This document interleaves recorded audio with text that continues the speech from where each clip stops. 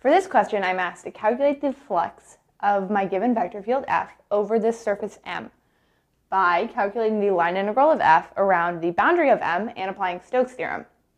Well, Stokes' theorem tells me that if my surface is correctly oriented, the flux of f through M is going to equal that line integral of f around the boundary of M. And I've drawn my orientation in here, but you want to think about the right-hand rule. So M is a hemisphere, the top half, centered at the origin of radius 4, oriented upward. So I'm going to use the right-hand rule, and my thumb is the orientation, upward, and then my fingers curl around to show me the orientation of the boundary. So here, they curl to be counterclockwise. Okay, so now let's get started on this line integral.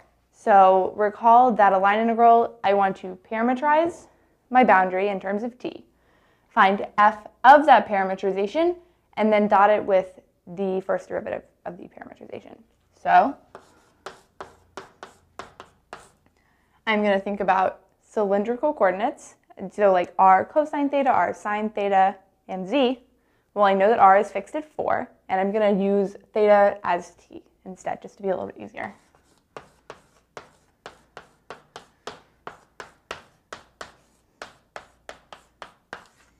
So r of t is 4 cosine t, 4 sine t, 0. And now let's find f of r of t.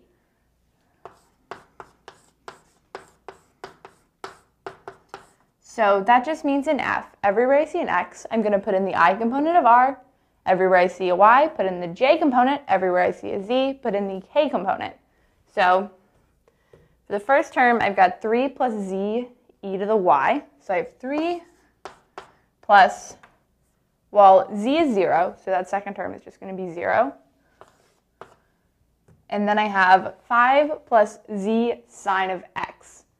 Well, 5 is going to stay, but z sine of x is going to go to 0.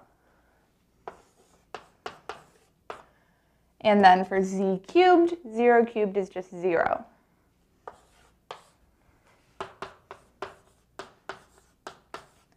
So I have this constant vector 3, 5, 0. And I want to dot that with r prime of t. So first, let's go ahead and find r prime. So to do that, I'm just going to take the derivative of each component of r with respect to t. So for the I component, I get negative 4 sine of t. For the j component, I get 4 cosine of t.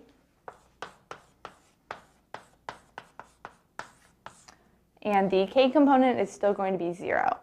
So I want to dot that with this vector here. So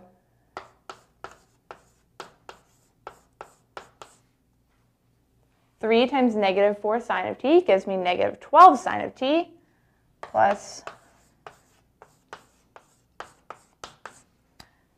5 times 4 cosine of t, which gives me 20 cosine of t.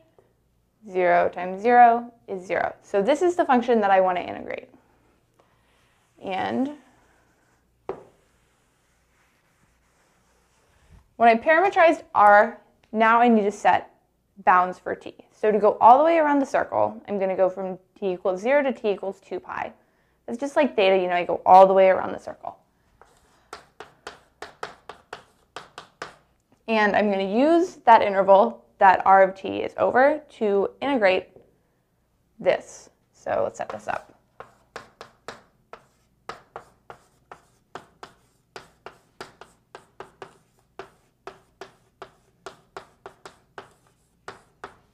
So I just have the integral of negative 12 sine t plus cosine of t dt from 0 to 2 pi.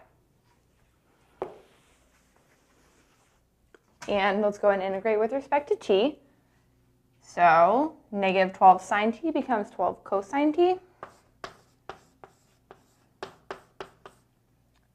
And 20 cosine t becomes 20 sine t.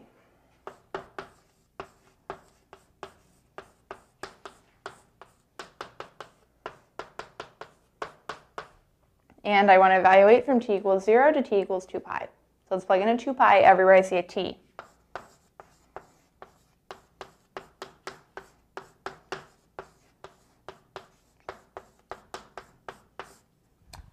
So here's my first term, and now let's plug in t equals 0.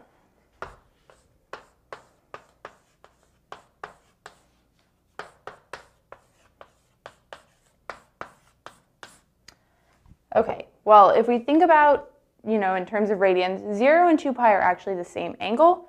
So my cosine terms are going to be the same, and so are my sine terms. So without even plugging in, I know that this is going to be 0. So the flux of F through M is 0.